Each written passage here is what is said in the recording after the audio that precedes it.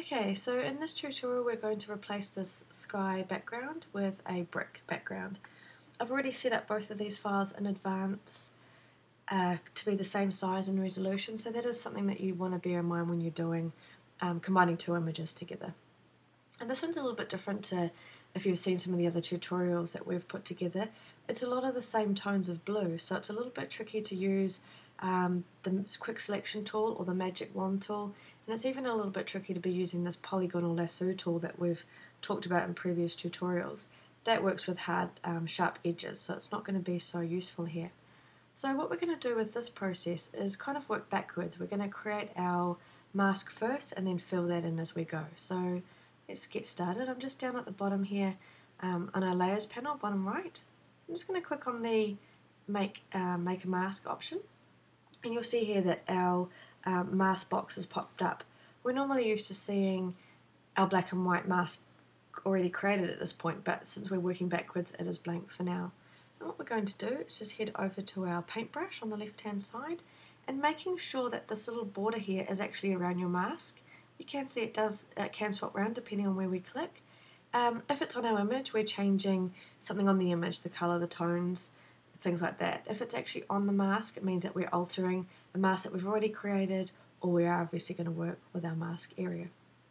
The other thing I want to do is make sure that my black here is to the front instead of the white, and I can toggle between the two on these little arrows or just by clicking X to toggle through. So I have the black at the front, and I will make sure at the top of my brush, paintbrush is normal, 100 and 100. And in terms of my size, I'm not going to worry about that because I will change that with the shortcuts. And hardness, I'll probably have that about 95 or 100. I do want a hard edge, not a quite a feathered edge. So let's click back into here. I'm changing my brush size, is the brackets beside the P on your keyboard, just those two brackets, smaller or larger. Okay, so what we want to do is I'm going to make a brush large for now, and you'll see here that I'm actually able to click and drag around and just do this a bit quickly here, and you'll see that my mask is being created down the side here. Just undo that, just so you can see it obviously appearing in this area, and I was a bit close to one of those edges, so I'll just take it easy. Okay, so you can start on the outside, but it is actually quite good to sort of do the outlines of your image first. So I'm going to zoom in, and I'm going to change my brush size so it's a bit smaller. What I'm going to do is actually just drag around. I'm going to do this quickly so you'll see here that my finish won't be as great as it should be. So you'll see that I was able to click once, and I've just moved with my spacebar, my little hand tool, maybe up to about here. If I hold down Shift, you'll see that I've been able to get a straight line. So I'll do that again. If I click once here, hold down Shift on my keyboard and click again, it'll give me a straight line. So that was how I was able to get a really nice straight line here, and you'll see I'll probably be doing that quite a way around. So if I just carry on over here, click once, hold down Shift, and I'm actually going to do that quite a bit. I'm not holding down Shift at this point, but I do want to make my brush size a bit smaller here just to get into those edges. Hold down Shift again, around the corners, like so. I'm holding down Shift at these points, just making little selections. So I want to do this quite quickly just because otherwise it will be a very long tutorial. So I just made my brush size a bit larger. If for some reason I went over the image that I didn't want to, or someone bumped me and I sort of went in like this, you can actually just toggle to your white and it will bring back whatever you wanted to bring back in. So you can see here that some of my edges, oops, the right one in the front, some of my edges here are a little bit rough. What I can actually do is go back and toggle between the black and the white down here and refine that a little bit. So here we go, just doing this really fast.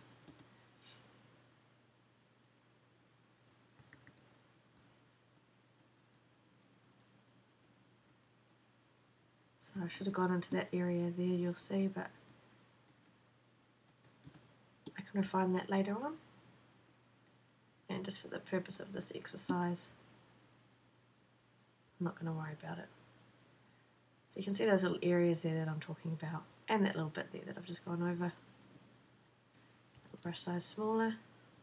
So it is really worth knowing the shortcut to changing your brush size. You can see that I'm changing that quite a lot. Otherwise you're always having to go up here and change that, or clicking on your right click on your button, oops, undo, on your mouse. So I'm going around here,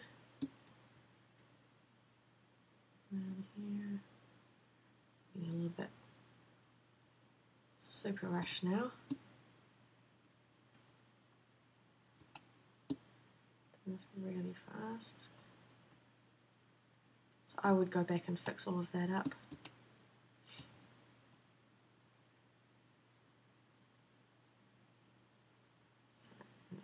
Super quickly.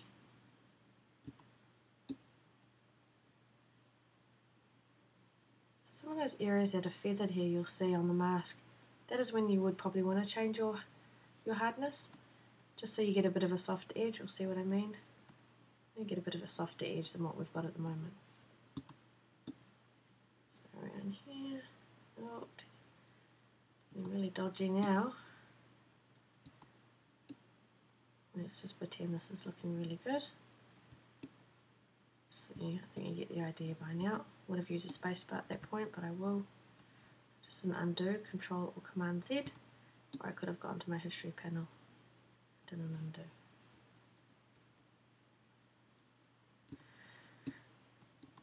Spacebar, super useful tool for this job. Okay, right at the end here. So all I want to do now is,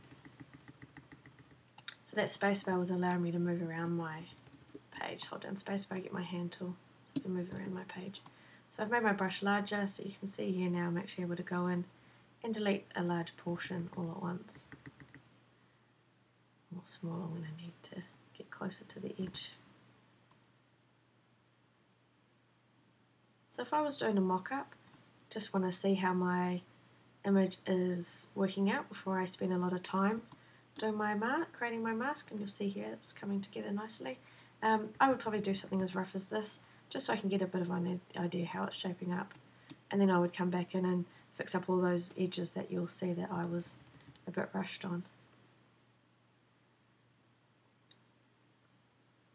If, for example, this is going to be quite small on a website or in a magazine, then you can kind of use your discretion and work out where you need to spend your time.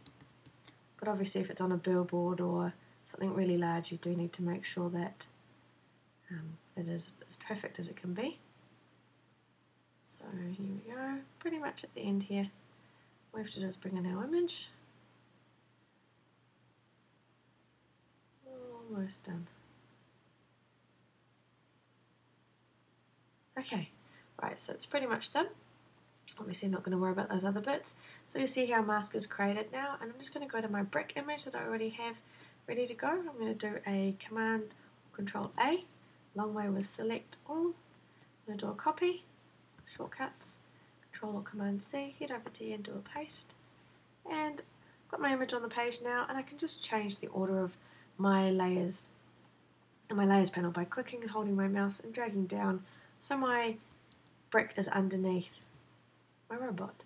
So what I would do from this point on is look at I've just gone into Edit and Transform. I use the shortcut here, and I'd probably have a play with maybe my perspective, and just trying to get the same kind of perspective as my robot, sort of looking up.